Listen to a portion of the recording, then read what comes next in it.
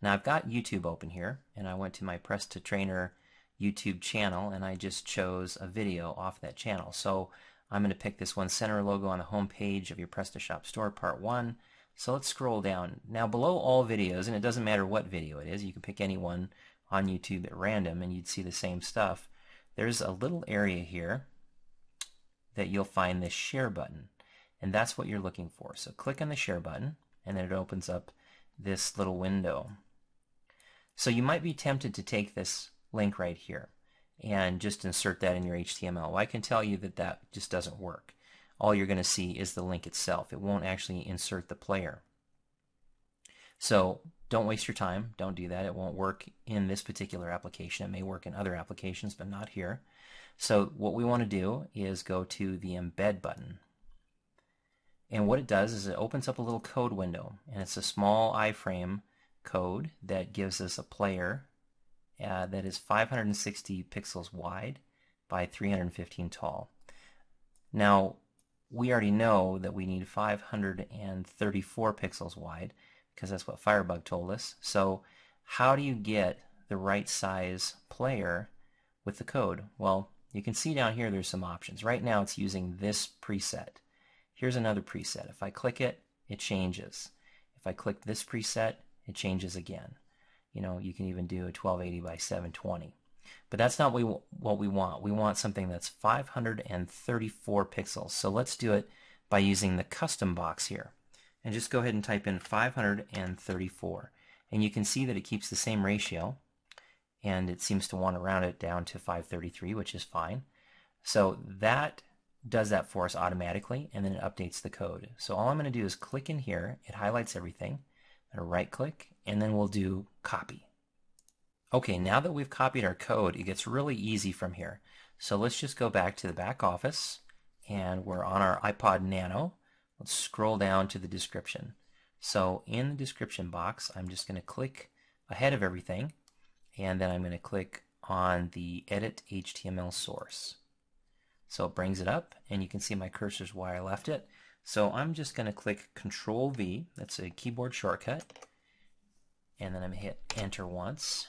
So this is the code that we copied and now pasted, 533 by 300. So you'll need to update that. Scroll down a little bit so you can see the update button. And now you'll need to save it. Now I'm going to save and stay in case I want to change it again. Okay, that's saved. Let's go to the front office. So the video player should pop up here. I'm going to go ahead and reload the page. And there's our video. Now we've got this video that actually looks pretty good. It looks like it fits just right, and it fits within the actual text. And if we click play. Hi everybody, and welcome to another training video from PrestaTraining.com. There it plays our video. Now I'm using a Windows 7 machine for this example, and I've also tested this on Windows XP, and it seems to appear differently. I can't really explain why. I don't know why Windows XP and this version of Firefox don't look the same as it does on my other computer, but you might see some differences depending on your browser and depending on whether you're using XP or Windows 7. So watch what happens. I'm just going to double click on this, and I guess what I'm trying to eliminate are these black borders here because this isn't really as big as it should be. So if I double click on this, you see how it got bigger? I don't know why that does that, but it did. And it works just fine. I'm going to show you how to center a logo on the home page of your prep. Okay. Now I didn't have to put that video there. I could have put text before it and then a video and text after it, or I could put the video after the text completely. It's all dependent on where you put it in the description. So let's say, for instance, that I really want to get this box bigger, but it's not giving my little drag triangle. I think it depends on the browser or possibly even your version. So what I'm going to do, I'm just going to copy this, or cut it actually. So I will cut that out. Oh, it's not going to let me do it.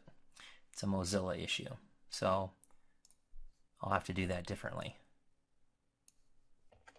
I can use my keyboard shortcut. So what I'm using is Control X to cut, and I'm going to delete that space there. I'm going to go to the very top and be sure that I'm at the very top and left, and then I'm going to paste. Now unfortunately in this browser you can't see that video player very well. You can kind of see the little outline of it, but it's not that easy to see. So I'm going to add a space here and see if that does it. So I'm going to click Save and Stay, and then go back and let's reload this page again. Now we should have some text up above the video player this time. There we go. That's exactly what I wanted. As you can see, you've got a lot of flexibility on how you place that code, and you can do a lot of neat things. You could have 4 videos or 1 video, and this isn't the only place that you can place videos. In fact, let's just go back to the home page. What we did here, you can do in the home text editor as well. So here we are on the home page, and this top area up here is the home text editor. So where you see this lorem ipsum that comes with the default PrestaShop installation, you can put a video player in here as well. Now you might need a little wider video player because it looks like this is slightly wider than what that space was on the product page, but it's the same concept. You just figure out through Firebug how wide your space is, and then you would get a video player that would fit inside that space. You get the right settings by using this custom size right here. Okay. Okay, let's go back to our iPod Nano. I want to show you how to make some mistakes because it's very possible that you'll make some mistakes and not figure out what you've done wrong.